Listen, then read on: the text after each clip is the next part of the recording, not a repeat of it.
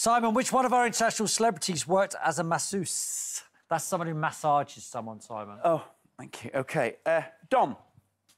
So, back in the day, you work in that. So, I'm bearing in mind it's a family show, just to remind you. Yeah. We can do without innuendo. I've got this terribly sort of tight shoulder. Yeah, man. It's that thing about standing as a chef. I feel you. Yeah, I'm just wondering, how would you kind of get into it? I mean, feel free, if you'd like to demonstrate, you're more than welcome. I feel like what you got to do is you really got to breathe.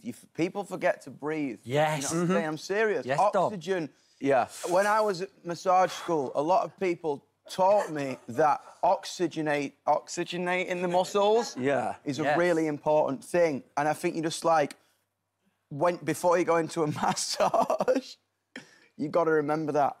Yeah. To oxygenate. And the thing about me is I got really good hands. Really, you know what I mean? Really good hands for it and strong. So Simon's laying there just in his underpants, and you're going, just breathe. Just breathe. Yeah. There's no hands-on approach on this, then, Dom, no. Like, when you walk That's into called the room, Reiki. Because a lot of people get nervous. Going for a massage, it's not always the most comfortable thing, isn't it? No, it's so when not. you walk No, in, it's embarrassing. when people would walk into my massage parlour, He owned it. I would say, yo, just like chill out, take a breath, like take your clothes off, sit down. I'll be back in a minute, and then like it was a vibe. And I just think, it's the most important thing is to breathe. Is it? Dom? I so want it to be. I really, really do. Same, man. Same. I don't know why. I'm just not feeling it. No, I don't know why. I'm going Phil again. Phil. Thanks, man. You've had loads of jobs. It is in fact time. Hey. Really?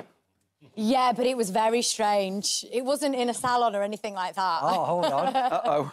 I had to, I worked for this company and you had to pay to do your shift. What? And then anything you got after that, you got to keep. It would be, we would do it at exhibitions and things like that. And a lot of nightclubs in London. What? Not in a seedy way. Did you train? Yeah, they trained you, but... For how long? Like a week. You were working in nightclubs. Yeah. Massaging in nightclubs. Yeah. And the thing is that it was pay whatever you want. So the people could just pay whatever they wanted. What? That's so bizarre. It was.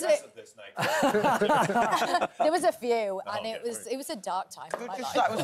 Was it like late at night, like 2 a.m. kind of? Yeah, we finished at 3 in the morning. Fair. So someone would be like, oh, yo, just in the middle of like shots, just like, yo, will you just rub me back for me? Genuinely. Fair. And sometimes at restaurants, which was so weird, because they'd be having their dinner and they'd make you go around and ask people after the dinner, would you like a massage at the table?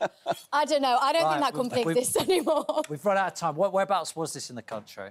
It was in London. London. Asking for a friend. OK, Simon, how are we? OK, so...